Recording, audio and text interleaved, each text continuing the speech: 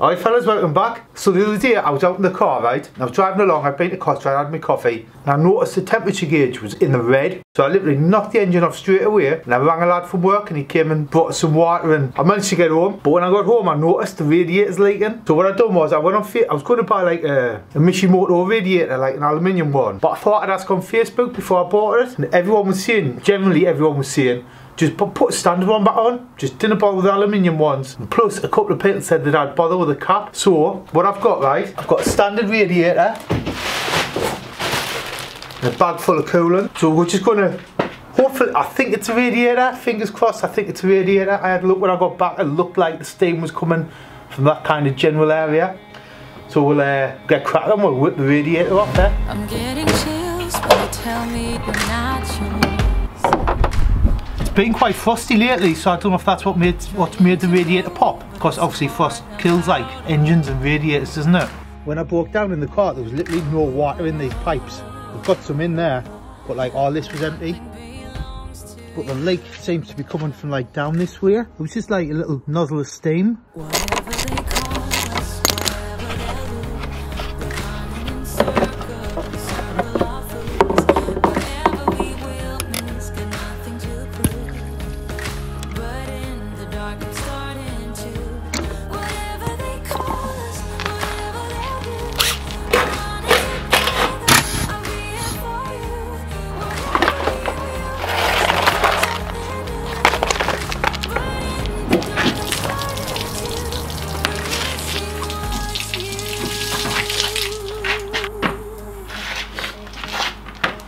Look, there's bits of radiator down here. You see it, look, on the bottom. Like this. Bit of the radiator. I should have probably opened this at the start, but we'll have a look at the new one and we'll see what we need to swap over.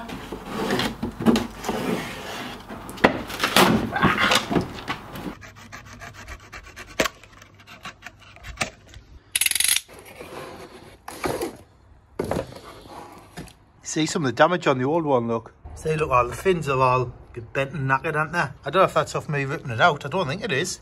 I just don't think it is. Wouldn't even know where it's leaking from. I think it's one of these bars. Well, we'll swap all the bits over. Take that off there. Goes in there. There, what? Job's a peach.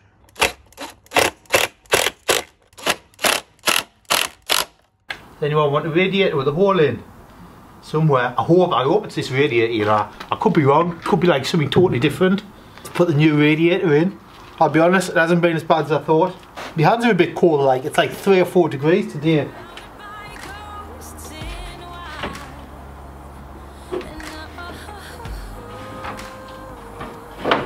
Getting there, man, we're getting there. I took a big like under tray off. I don't know where to put it back on because it just looks like a bit of a rust trap, do you know what I mean? Like it's all full of like cloth and that. What would you do? People must know out there. People, you guys must have done this before. I love this car, you know, honestly I do. I think when if I get a garage, I might do a full like restoration underneath it, like what I've done on the Sierra.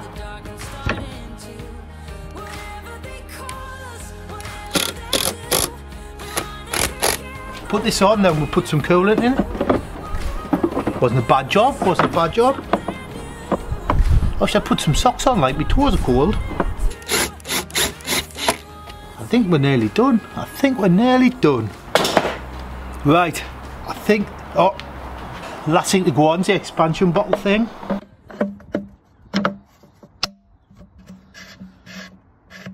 I think I've done this spot on. I don't think I've missed anything. Let's have a little look about. Then we are done. Bit coolant. Right, a little car down off the jack, then we'll put some coolant in. We'll start it up. I'm going to leave this off for now. It just looks like it traps mud. Do you know what I mean? Like that's all touching the bodywork. And it's just full of mud, so I mean surely that just causes rust. Let us know what you fellas do. If you leave that, like if you've got a Subaru, let us know if that's on yours or not. I'll keep it, I'll put it back on if you recommend it. But for now I'm going to leave it off.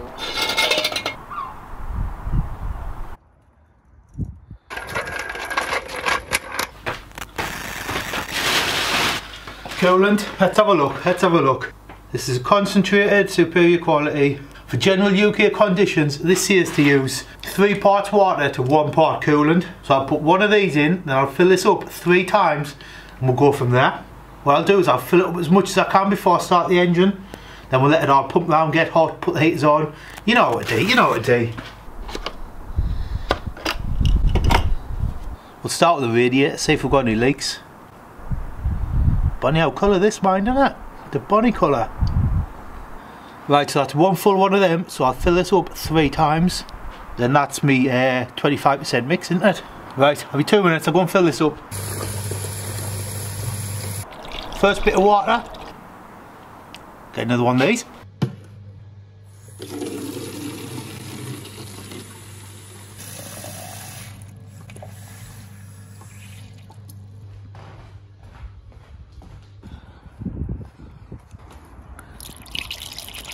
Go and get another one.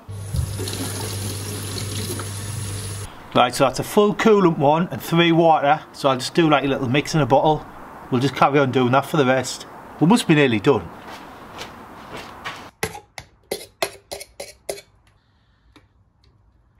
About 25%. So we'll fill that with water. Right, hopefully this will be the last one. This is like 5 litres. This will be the 5th litre. I think we're going to need another one here. Right, I'll make another one of these. 6th litre. Oh, we're there. Put this back on. Then there's just like a little expansion tank thing here, or some overflow tank or something. We'll just put some in there.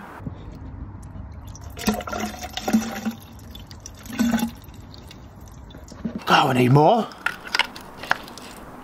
Oh no, maybe we don't, maybe we don't. Right, I think we're near enough there. I'm going to start it up and we'll let it sort of sell out. Hopefully, well, let's see, well, we will see some steam, won't we, because we'll be messing with the radiator, but hopefully it'll stop steaming when it gets hot. Let's fire it up, let's fire it up.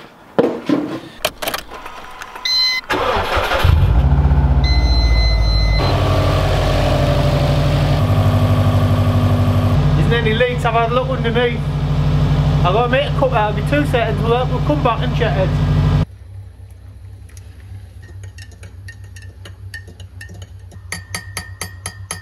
I didn't have any clean spoons, so I just used a spork. We'll go and see how the car's doing. How's it doing, alright? Any steam? I'll check the temperature.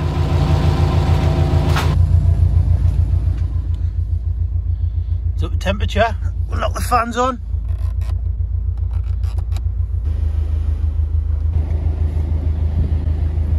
That's blowing warm. We'll wait for the fans to kick in on the engine.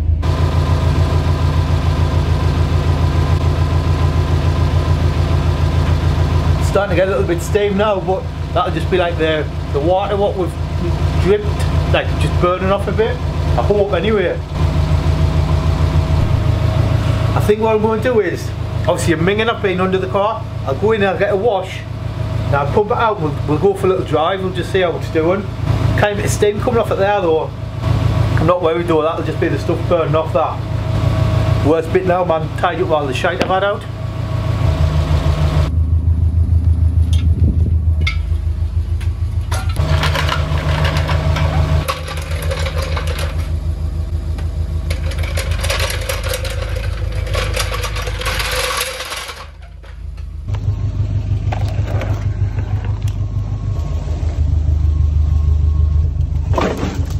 Put that in storage around there, out of sight, out of mind. Let us know if you would take that off or if you keep it on. Heaters are still blowing nice and hot and the engine temperature is staying perfect. Still steam coming off, but I'm not worried, man. Don't worry, I'm not. Right, I'm just waiting for the fans to kick in. Once the fans have kicked in, I'm going to go and get a shower and we'll take it out for a drive.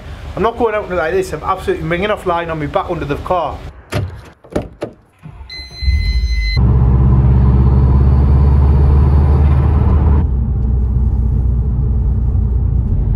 Like I say, fellas, when the radiator went, well, I think it's a radiator, everything seems to be working fine now. The climate control and everything's working. That went off for a little bit, but like I say, when the radiator went, when I noticed the temperature, it was literally in the red, but when I turned the engine off, it came, like the temperature came down within 20 seconds to like normal temperature. So I think I probably just caught it before it done damage. Fingers crossed. Still pulls alright. Before I go any further though, can I just say a huge thanks to Hampson Auctions for sponsoring my channel and helping me bring you videos. Hampson Auctions are like an auction house in the UK. If you've got like an interesting car or a rare car, drop them a message if you want to sell it, because literally if you sell it with Hampson Auctions, you literally get 100% of the hammer price. They don't take any money off you for selling the car. I'll leave a link to their website and social media below. Check it out. Now the car fails as it was. I think I've got lucky. I don't think I've done any damage. If we have done some damage, then we'll build a new engine, won't we? Or someone else will. I'm not confident enough to build an engine like. If you've got a Subaru and you've put one of the Mishimoto radiators on, let us know how you got on with it. Because literally, like most people were saying, just put a standard radiator back on. So obviously that's what I've done, but I would have bought a Mishimoto one. But people did say they had trouble with the caps. And if I'm spending like double the price on an aluminium radiator, I didn't want it to be messing about, do you know what I mean? I just wanted it to work. Anyway fellas, thanks for watching. Don't forget to subscribe. I'll leave a link to my Instagram below if you want to check that out. And I'll catch you on the next one. See ya.